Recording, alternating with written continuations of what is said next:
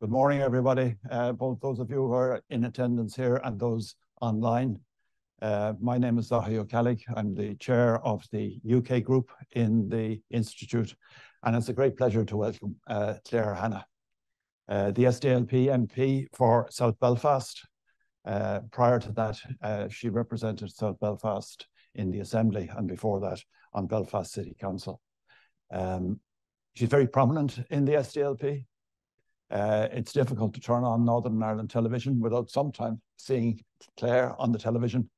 And it's a great pleasure to welcome you here, Claire, and to talk about reconciliation and the future of Northern Ireland.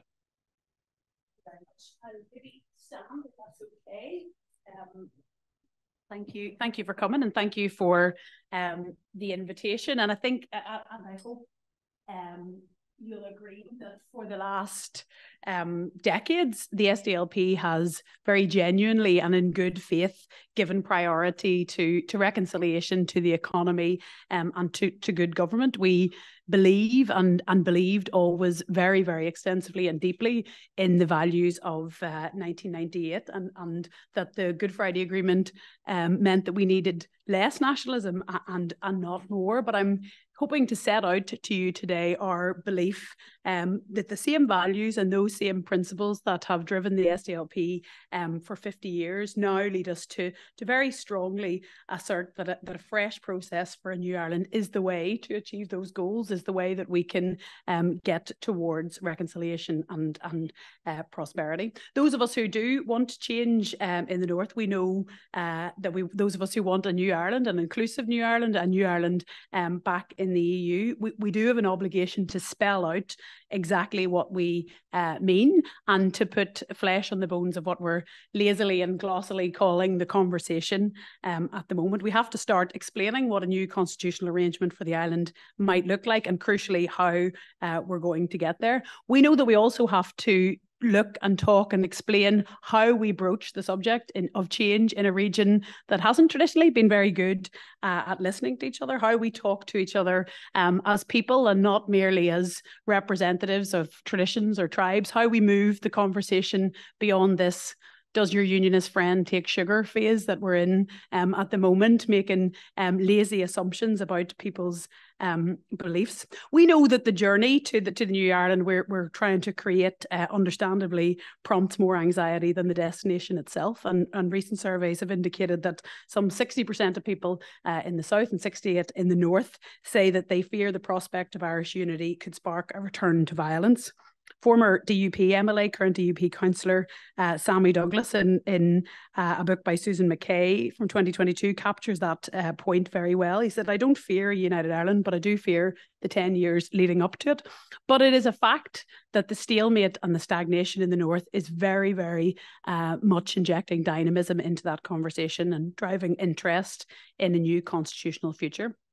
And for our party, through our New Ireland Commission, initially through over a few years, quiet conversations, the sort of multiple levels of dialogue that led to the Good Friday Agreement, we've been trying to deepen that conversation and to draw out some of the concerns and the thoughts that people have about how this might go. I know that the headline and the easy line is that unionists won't engage, but that's not what we're finding. In those meetings, some of them private and some of them not, we're finding questions, of course, but we're finding open minds as well.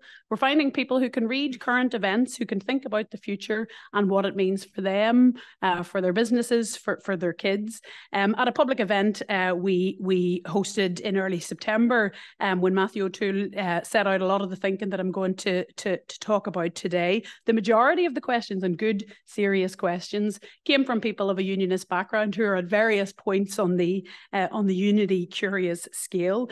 Like us, many feel that it is entirely rational and fair to start to explore what our options are here, particularly when, and I'd love this to change, but the optimism of the last few weeks is fading, but particularly when even the status quo of devolution within the UK isn't available to people in the north.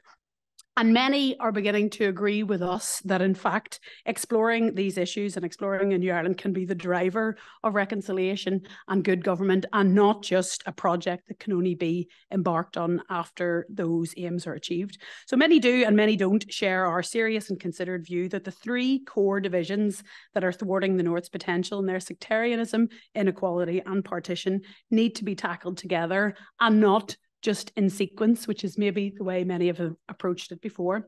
We know this isn't any sort of a quick fix to the very demoralising stalemate we find ourselves in, and it isn't a knee-jerk response to it either.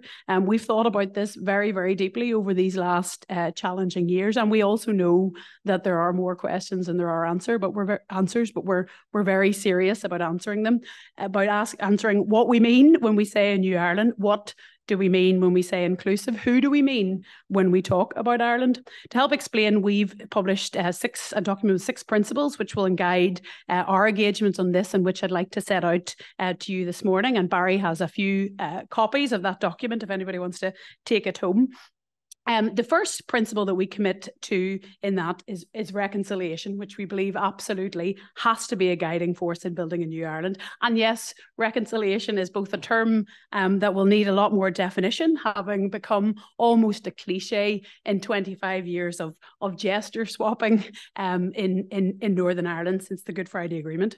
Most of us agree that Northern Ireland remains a very divided society. The peace process brought an end mostly to violent conflict, and the agreement brought political institutions that were designed to accommodate and respect differences while hopefully reducing our sense of division. And though there have been many, many positive ways in which our society has become less divided, it would be naive to pretend that ours is a reconciled place, reconciled either to the past or to the future, or even just to the complicated presence of living in Northern Ireland.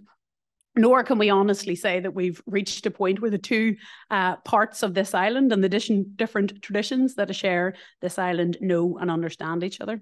Despite the undeniable progress we've made since the agreement, everyday friction gives us all endless opportunities to see and think the worst of each other in Northern Ireland, to set each other's teeth on edge and to reinforce any of the old stereotypes that we have in mind. And that might be one of the reasons why one of the most common objections to talking about constitutional change comes from those who sincerely say that we haven't yet completed the work of reconciliation, that therefore we're simply not ready to have these conversations. Our party, the SDLP, is, I feel I can genuinely say, more committed than any other to ending division in the North. We're not just trying to create a new tribe of other to rival that of nationalists and unionists. We're trying to erode those divisions. So we take it very, very seriously when people suggest that talking about constitutional change is a barrier to reconciliation, that it might set the region back, that it's better to keep a lid on all that. We take it very seriously, but we respectfully disagree. We believe that the process of having this conversation and of building something new for this island, in fact, shaping something new that's already building itself in fields like culture and in business, needn't be a barrier to reconciliation. It will itself be a process of reconciliation. So I want to come back to the question I asked earlier: what do we mean by reconciliation? If it means anything, it has to mean not an event or even a process, but a way of living and a way of approaching the predicament of living in a place with a complex, uneven history that's littered with trauma and injustice. It means understanding, it means accepting, and to us, crucially, it means empathy.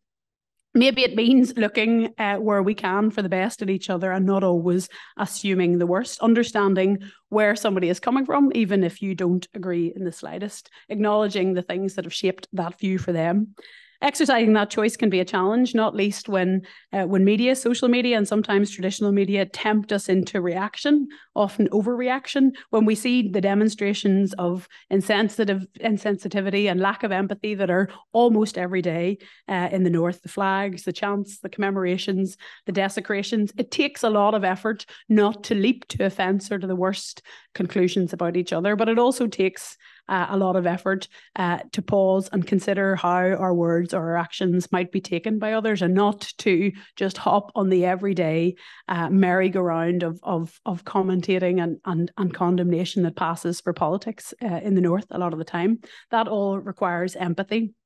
That's a particular burden, we believe, on those of us who seek to build a new and inclusive Ireland, and one that the SDLP has been serious about for the decades of our existence. We've put ourselves in difficult places. We'll be at the Cenotaph this Sunday. We were at difficult events for us commemorating partition last year. We're in Westminster every week in places that aren't necessarily the most comfortable for us, but that allow us to say our experience and our interpretations aren't all the same, but we know they're all part of this island's story.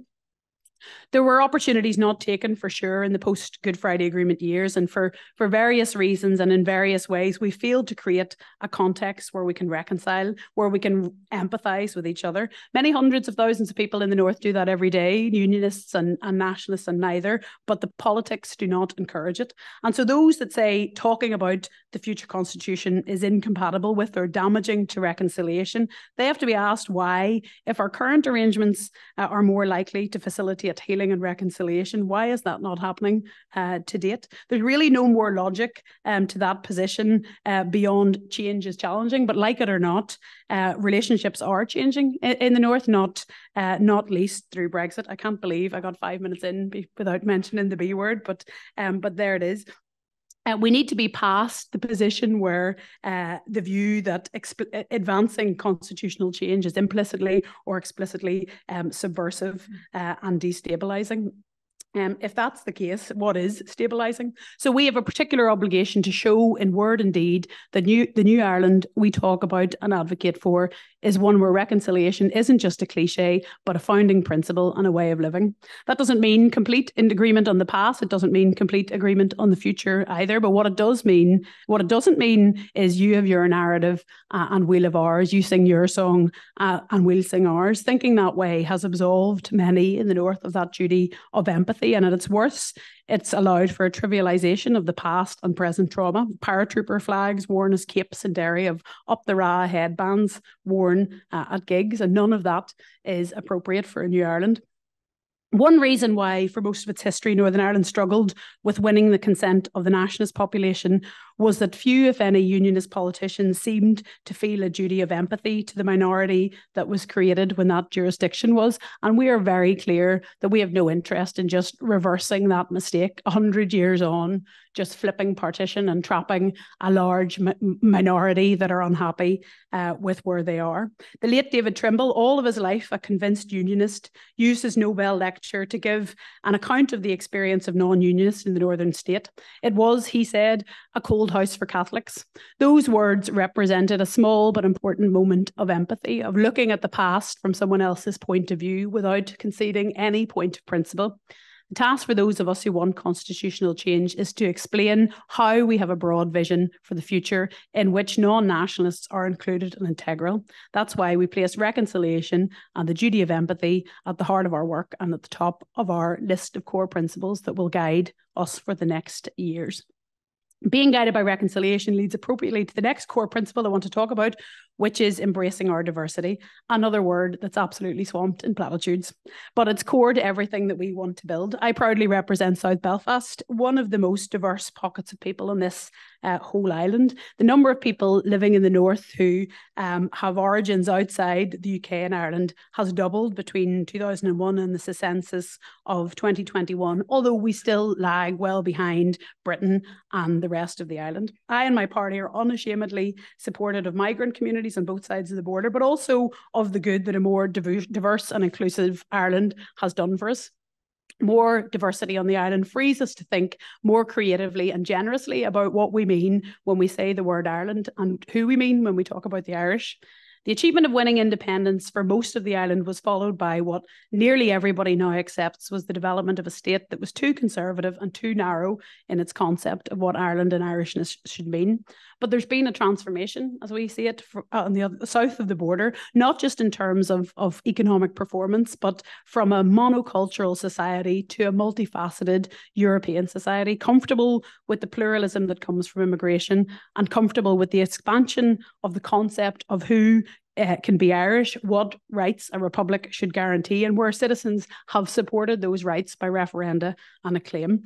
It's far from perfect, but it's worth acknowledging how far the republic has come in expanding its concepts of who belongs. You can understand then how jealously many in the North look on when rights for women, for LGBT communities, for ethnic minorities have all been vetoed by things like the Petition of Concern. And you can understand how artificial the constraints that allow that to happen feel to people.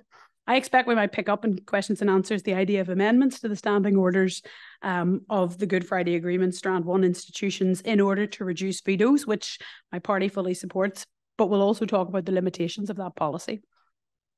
A big challenge for those of us who seek to build a new inclusive Ireland is whether we can take the next and more challenging step of imagining a state that doesn't just accommodate, but encompasses and celebrates particularly the British and Unionist tradition. Yes, achieving that is going to be a lot harder than aspiring to it, but we're out there and we're trying it. Earlier this year, the SDLP held a New Ireland Commission workshop with 60 women through Shankill Women's Centre, 60 women from the Shankill Road in Belfast who came, who engaged, who talked about to us. We weren't pushing all at open doors, but 100% of those women in an evaluation forum said that they would talk to us again, said that they would participate in a workshop like that again. The Good Friday Agreement provides a model for us, what we call in that document a foundation stone, esteeming as it does the equal legitimacy of British and Irish identities inside Northern Ireland, and of course the equal legitimacy of conserving the status quo and the Union and of building something new. So there's a legitimate debate about whether Northern Ireland, as it is now, has truly delivered on the pluralist vision of the agreement and how a new Ireland can do better with that. We should be honest about the kind of change we're going to have to navigate over the next few years to make that happen without rehashing centuries of history, although we all love to do that. It's true that for very large parts of Irish nationalism, they've seen the role as winning self-government and then independence and building a nation that is distinct from Britain and Britishness. For some, and not all, being not British is a big part of their identity, but we're committed to a pluralist ideal of society that truly encompasses the continued presence of a large part of the British nation on this island, and specifically a large number of people with continuing affinity to Britain. Inevitably, that's going to mean conversations about flags and emblems and anthems, but beyond that, it is going to mean those of us advocating change, thinking creatively about how we see that continuing future for Britishness and our relationship between the new Ireland and the island next door.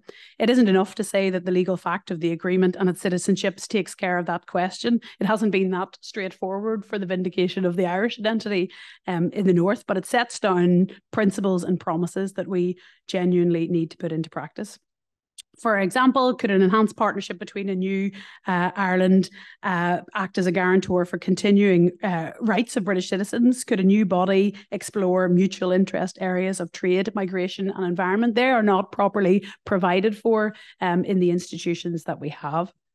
Discussing the need for continued partnership isn't just about practical cooperation, but also demonstrating that we take seriously that commitment to partnership, that we celebrate and want to preserve those bonds, that we're not just trying to kick the soil of Britishness off our shoes as quickly as we can. If we're serious about embracing diversity as a core principle, we need to be able to reassure British people in the North that things that are precious to them will still exist and be esteemed in a new Ireland.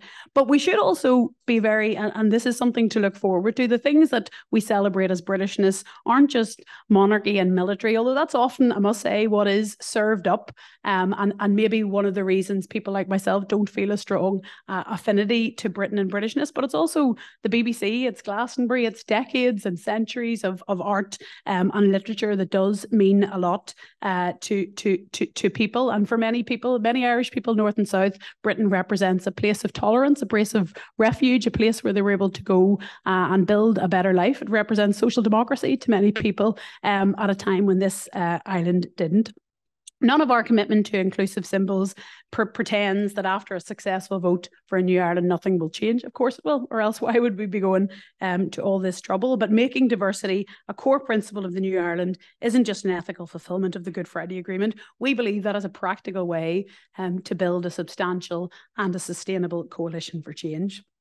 Diversity doesn't just mean finding structures to accommodate Britishness. It means reflecting on what we mean when we talk about Irishness. It means making those terms encompass the British identity, but also the Northern identity, which, like every region on this island, is different to the others. John Hewitt famously talked about his own multiple layers of identity. He was European, British, he was Irish, and of Ulster. Remove one, he said, and you reduce the others. Many of us share that mix of identities, even if not quite in the same order or weighting as Hewitt. The advantage of EU membership was that it allowed for those multiple levels of identity, of affinity. It allowed for complexity, and that's why the SDLP for all these decades has been so fundamentally committed and protected to the European dimension.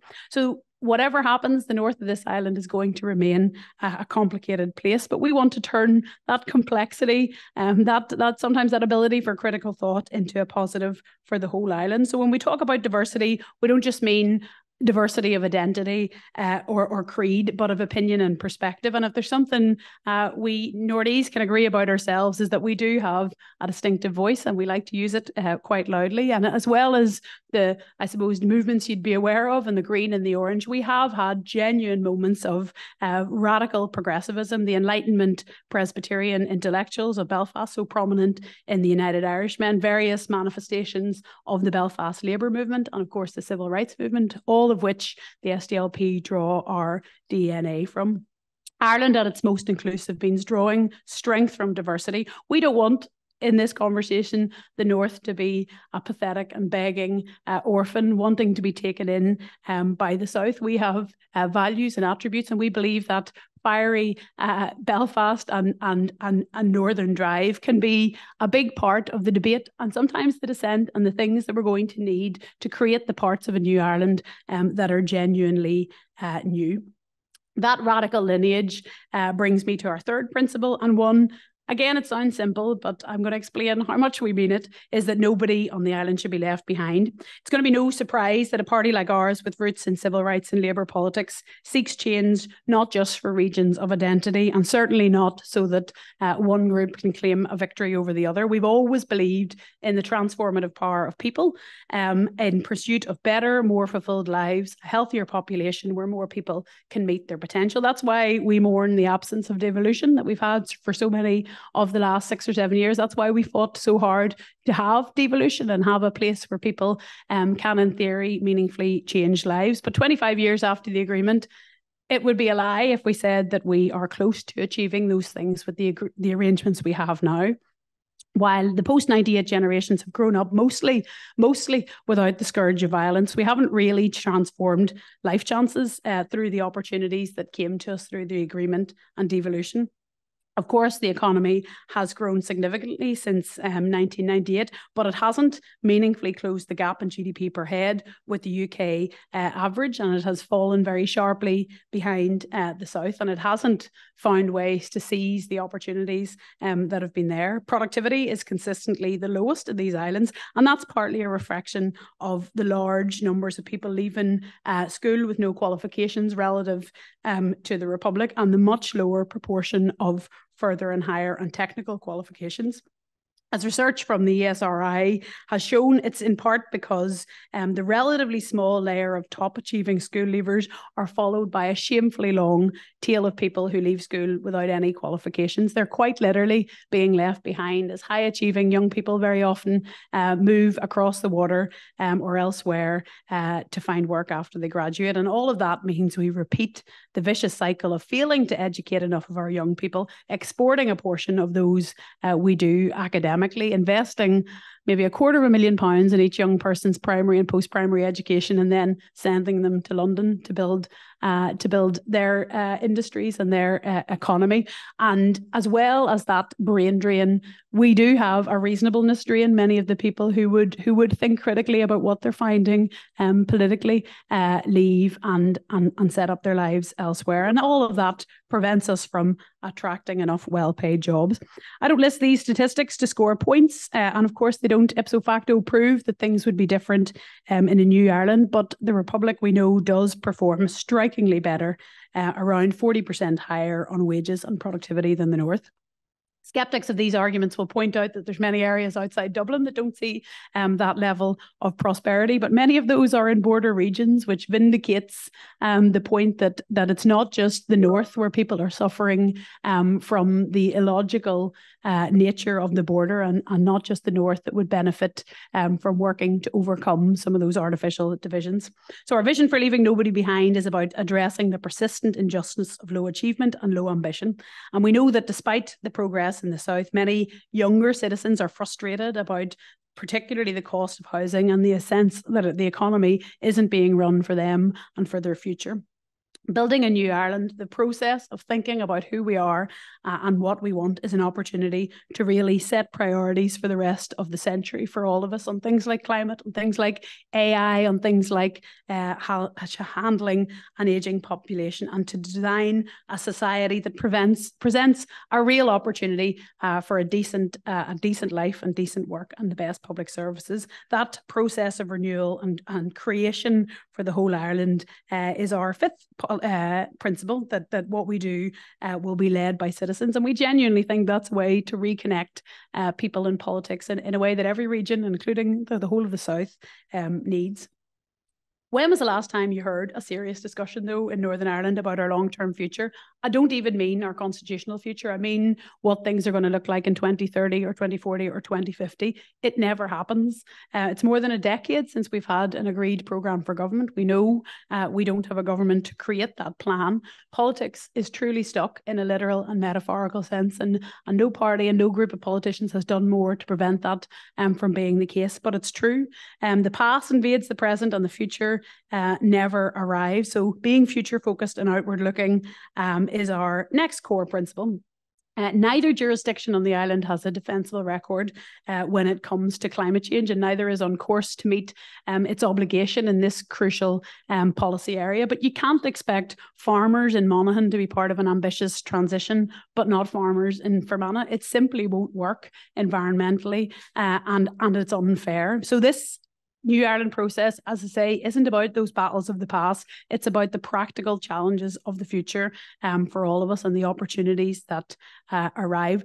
Even if the Assembly was up and running, we don't believe the Strand 2 institutions, even if they were allowed to work, and they haven't properly done really at any serious point in the last 25 years, we don't believe they're adequate to deal with those many, many issues that transcend the border, that are so much further and deeper on than we were when we designed the Good Friday Agreement, which is brilliant in principle, but it is an analogue agreement for a digital age, and the needs of running this island in any meaningful way have changed quite dramatically. So as well as being resolutely focused on the future, the effort to build a new Ireland must be outward looking and internationalist. We're proud to be the most pro-European party in the north, and determined that young people, workers and businesses get the huge advantages of re-entering the European Union. And it is a challenge to other parties who say that they're pro-European in the north to be honest that the only meaningful way for Northern Ireland to get back into the EU is going to be through a new Ireland. So it is, by definition, not a narrow nationalist project, but an internationalist one. That's going to involve reconciling not just the identities in both parts of Ireland, but the establishment of that close partnership with the UK.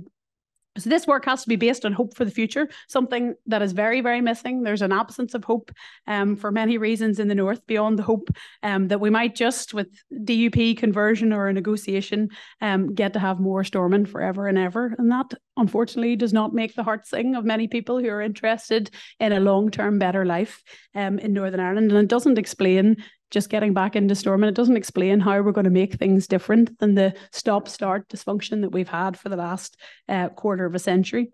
We're going to be honest with you today and over the next few years that we don't have all the answers right now, and that is our sixth principle: hope with honesty.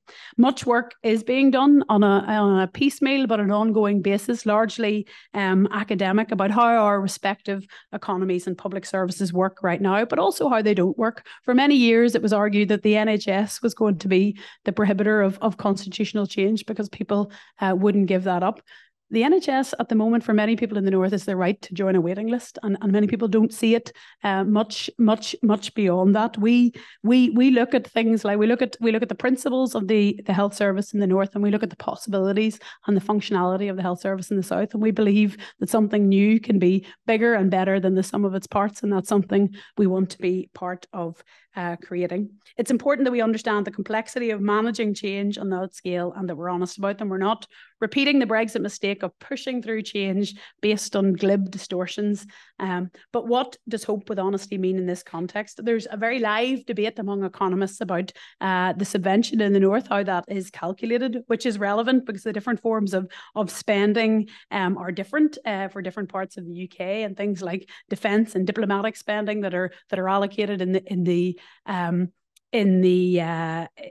block grant being an obvious example. But whatever figure is chosen, we're not pretending that Northern Ireland is substantially subvented. It is in fiscal deficit and it will be for many years to come. But it is also honest to acknowledge that that is itself a symbol of the failure. Yes, regions will always be supported by capitals, but if that is all the ambition that we're allowed to have for our economy, that we get to just maybe have a bit more control on spending the pocket money that we have, we don't believe that is sufficient. So it's entirely legitimate in conclusion that those who want the status quo to continue, it's entirely legitimate that they claim that fiscal transfer is the reason, but it's equally legitimate for those of us who want change to say that we can and will chart a path to better. It hasn't been an easy few years for the political tradition I represent, New Irelanders who are anti-sectarian and who are serious about government and serious about the economy.